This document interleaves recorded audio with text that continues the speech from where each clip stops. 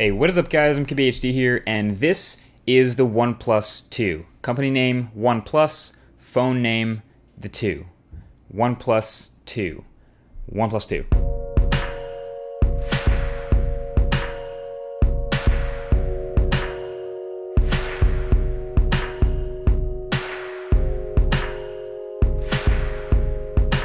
So I've been using this device for the better part of a month, about 3 weeks or so, as my daily driver, so all the time, and I know a lot of people get worked up over the flagship killer slogan that they use.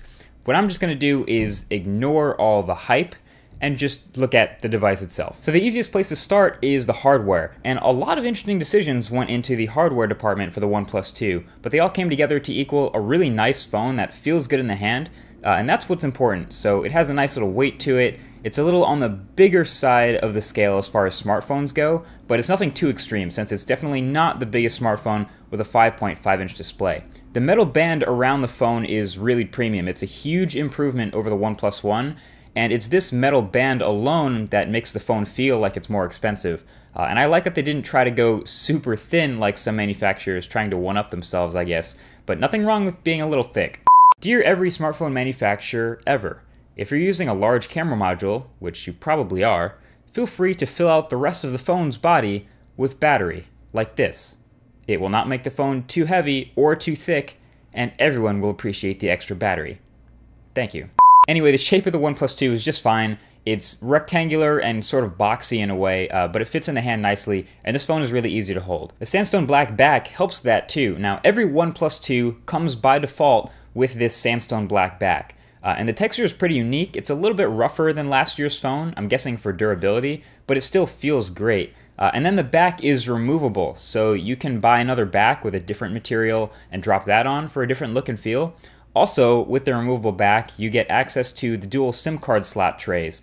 No access to the battery or any expandable storage, but you do just get the SIM card slots. Now this phone also features a pretty unique switch on the left-hand side. It's the alert slider, so you can switch between sound profiles on the phone without having to turn the screen on. So all the way down is all notifications, halfway up is priority notifications, and all the way up is do not disturb mode.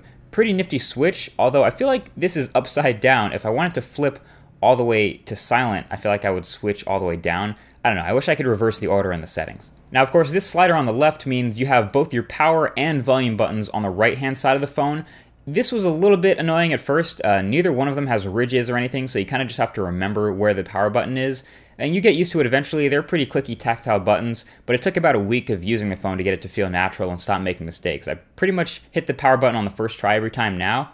Although there's also totally the option of the double tap on the screen to wake from sleep if you want to use that. Now at the top of the phone is the headphone jack. I kind of wish it was at the bottom, but oh well. And then at the bottom of the phone you have the speakers and the USB Type-C port. Now the speakers aren't anything special. It's not even a stereo speaker. All the audio comes from the right grill, which is not very loud and it's kind of easy to cover with your finger. It has these built-in audio profiles, which are nice if you really want to tweak the EQs, but honestly the quality of the driver has to be decent first, and you'll end up cupping your hand around that to hear it anyway.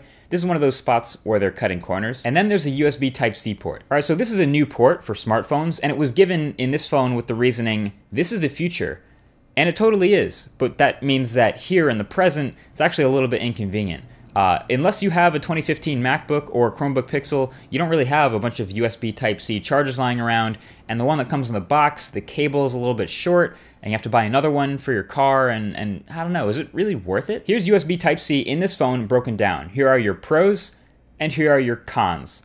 Is it worth it? It depends on how into the future you are. I kind of miss fast charging, but the battery life here is good enough that I'm not charging in the middle of the day, so I'm down with it. The OnePlus 2 also has a biometric fingerprint sensor in that home button. And as I mentioned in the original impressions video that I did when the phone first came out, this home button does all the same stuff a regular home button does, except actually press down and move. It's not tactile, so it's basically like a trackpad, a glass surface that you can tap, double tap, or hold down to read your fingerprint. And the fingerprint reading is pretty good. Now this phone has gotten, I think, 4 software updates since I first started using it, and from the very beginning, the fingerprint sensor was quick, and it's only gotten quicker. I'm really happy with it. It unlocks my phone with pretty great accuracy. You can store up to 5 fingers if you want, and it's an easy way to secure my phone. I find it to be just as accurate as Touch ID. All right, so fun fact, when OnePlus first sent me this phone early before the launch day for that impressions video you guys saw, they didn't tell me anything about the phone. They didn't tell me any of the specs. They didn't tell me any numbers.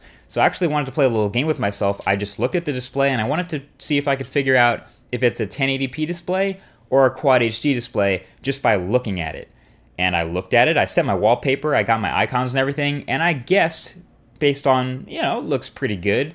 I'm gonna say that's a top-notch, yeah, that's a Quad HD display. Of course, I took a screenshot and I looked at it later, and it's 1080p. So I got the idea, and I held it up to a Galaxy S6, and then of course you can tell, oh, that looks way better with the AMOLED display and Quad HD on the Galaxy S6. But the point is, this is a great 1080p display, one of the best in the business, and that's pretty good for 2015. So there you have it. Just on the outside, this phone is kind of stacked in the hardware department. It's that 5.5-inch 1080p display. It's excellent. It has great viewing angles, excellent brightness, contrast, and colors. Thin bezels to keep the footprint pretty manageable, metal rails, the swappable sandstone back, dual SIM card slots, a 13-megapixel camera with autofocus, laser autofocus, which I'll talk about in a second, a 3,300 milliamp hour battery, a fingerprint reader, an alert slider, a USB Type-C port. That's a lot of great stuff, but like I mentioned in that perfect smartphone video, the last video, we tend to now measure smartphones by what's wrong with them instead of what's right. So the worst parts about this hardware would be the weak speaker and the lack of wireless charging and NFC. Now on the weak speaker, not a whole lot you can do. You can just set the EQs till it sounds good enough to your ear and it just won't be very loud. And the wireless charging, also not a huge deal for me. If you can pick up a few USB Type-C cables, you'll pretty much be good to charge wherever you want. No NFC though, there's really no workaround for that, and there's two types of people on that issue. Number one, people who use NFC all the time, people who use mobile payments, Google Wallet. For that type of person, this is a deal breaker. This is not the phone for you. If you're the other type of person like me where you don't use NFC all that often, I mean, I used it actually once in a while to pair with my RX 100 to wirelessly transfer photos. Not a huge deal. It takes a little longer to do Wi-Fi pairing now, but for that, it's not really a big deal. OnePlus's argument is that there are more of that second type of person, so they decided not to include it, but I mean, how cheap would it have really been? I mean, not including a super cheap feature like NFC in a new smartphone because people don't use it is kind of like building a car and not including reverse lights because people usually drive forward. Technically true, but I mean, come on. Now the camera on the back of the OnePlus 2, I did an entire separate video about. That was when I first got the phone a few weeks ago, and I'll link that video right below that like button. I compare it at length to a couple of other high-end smartphones and give some photo and video quality samples. Basically, it's a pretty good quality smartphone camera that's capable of taking some great shots, but it's a little slow and it needs to continue to be improved with software updates. It's a 13-megapixel OmniVision PureCell S image sensor, the largest pixel size of any 13-megapixel camera, and it has optical image stabilization and laser autofocus. The laser autofocus is very fast, as you'd expect, and the optical image stabilization for photos is very good. It takes some crispy low-light shots with a low, slow shutter speed handheld, so that's awesome. But it's kind of slow to actually take the shot. Getting the camera app open is pretty quick. I have it mapped to a double press of the home button, just like a Samsung phone, so I don't need any camera shortcut on my home screen. But the time it actually takes to click the photo and actually taking it is too long, and it's that slow every time. Kind of discouraging for when you're trying to capture faster motion, but I think we'll see this continued software updates that make this phone and this camera better. It's already gotten an update, and soon, apparently, it's going to get manual controls as well, so this camera can get better. And speaking of software, the OnePlus 2 is running its own custom ROM of near-stock Android, Oxygen OS 2.0, or actually 2.0.1.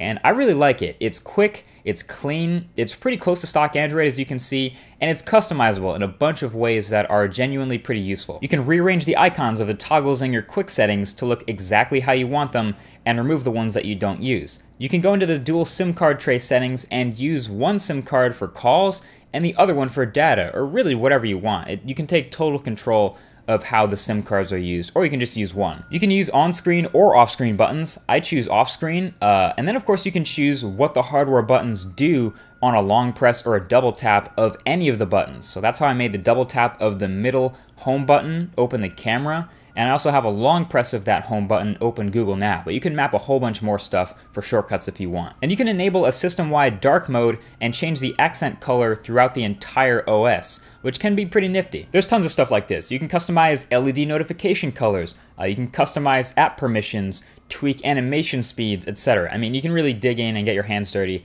and make this phone work exactly the way you want it to. The biggest new feature they've added on the home screens that looks like the furthest from stock Android is called Shelf, which I guess everyone has to have a screen to the left of the home screens now, so you can go into the settings and enable it if you want, and it's basically just a page with a list of your recent apps, frequent contacts, and then some widgets of your choice. It's kind of neat. You can change the header image to whatever you want, and any widget in there you can add of any size. I'm not sure how many people will find this useful, but this is another one of those things that OnePlus can add features to with a software update, so I guess we can be optimistic about its potential. And performance throughout all of Oxygen OS was top-notch, snappy, as some might say. This is, of course, thanks to the choice of your Snapdragon 810 chip, super high-end, your 4 gigabytes of RAM, and of course a 1080p display, not having to push as many pixels as a 1440p display. So I'm a fan. This usually tends to be the case with near stock Android phones. It handles RAM well, it remembers a ton of recent apps, and multitasking and moving around between apps and web browsing,